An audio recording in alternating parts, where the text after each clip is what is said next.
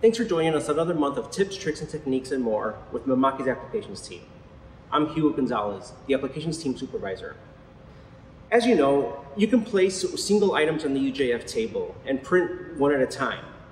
But when you want to transition into more of a production environment, a jig is a great option for having multiple pieces laid out at once to make the printing process a lot faster.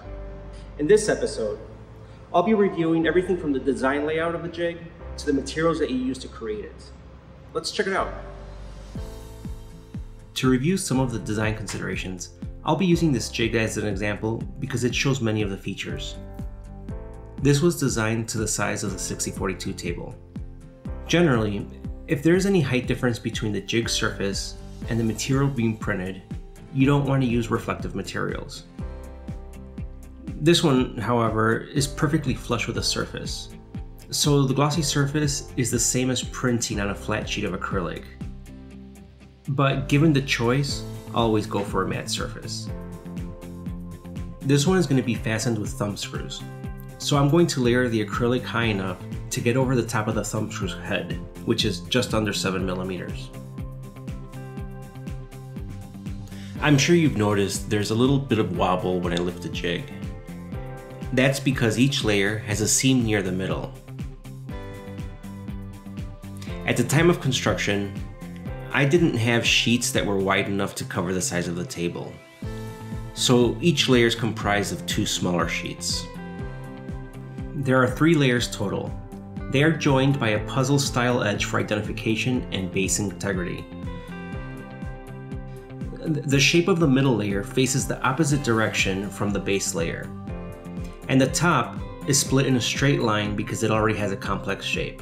So when I lift it, there's still a little bit of play, but it stays together and it lies perfectly flat on the print table. Let's take a look at creating the design. To create a jig, the first thing I'm going to do is open one of the designs for the phone stands that I'm creating. This will help me with the spacing when creating the jig layout. With the file selected, I'll now select the jig print option.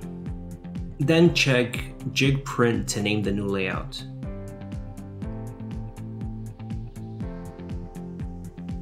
Under the jig definition tab, I'll start to define the jig parameters.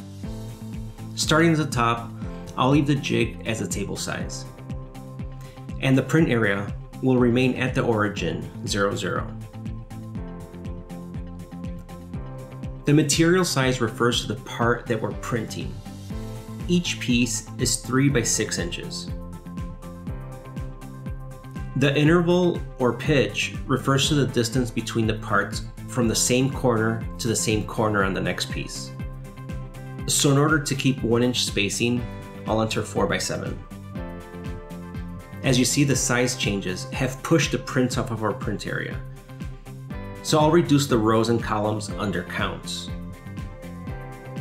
I'm only going to have 2 rows with 6 parts per row.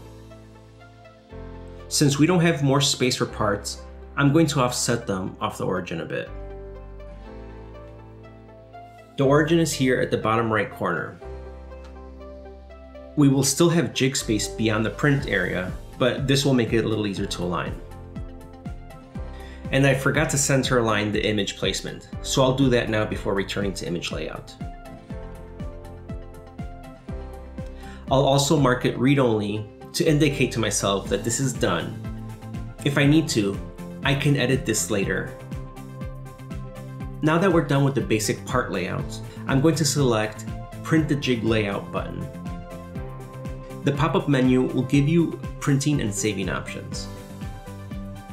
If you've seen some of my previous videos, you may have seen me print the jig on a sheet of paper on the table.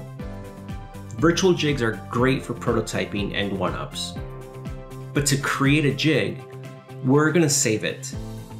First, I'll change the line width to 2 points. I'll leave the offset at 0. And I'll change the line color to 100%. And then I'm going to save this file. I'll import it into Adobe Illustrator later. So now in Illustrator, I've opened the table layout for the 3042. The table layout file is available in AutoCAD formats and PDF. Selecting the layer, you can see that there's quite a bit of detail in the measurements provided. I'll be working with this file, the layout for the 6042.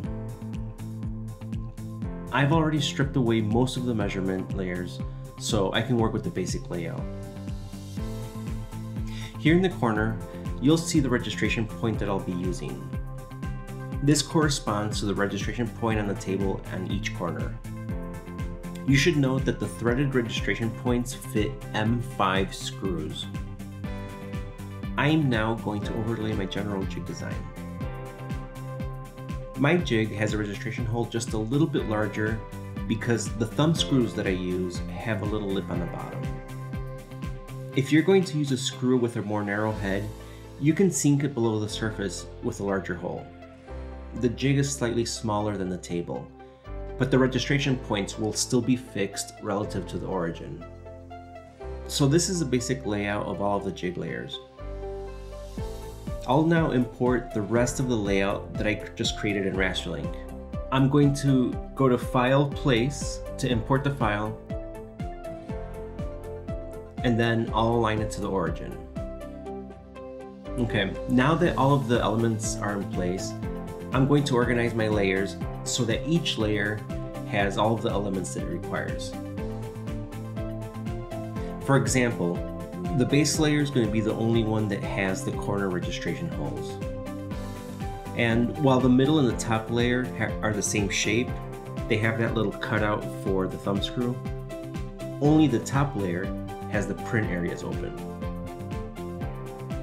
With all of the layers organized, I'm going to work only with the top layer. I'm also going to isolate all of the print areas so they're a little easier to work with. For these, I'm going to create a finger hole next to the print areas so that it's easier to lift each piece after printing. I'll start with a 2 centimeter half circle, and I'll place copies of it next to each print area on the top right.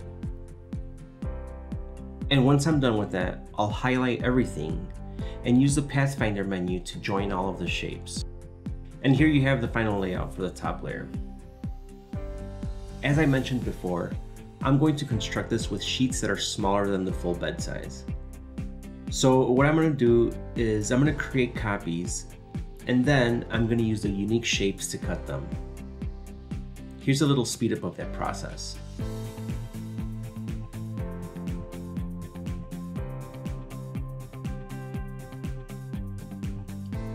These are now ready to be cut.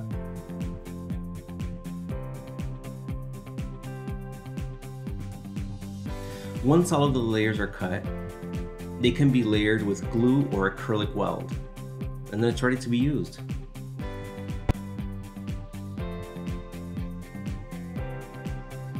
The design principles are the same for the 3042 table.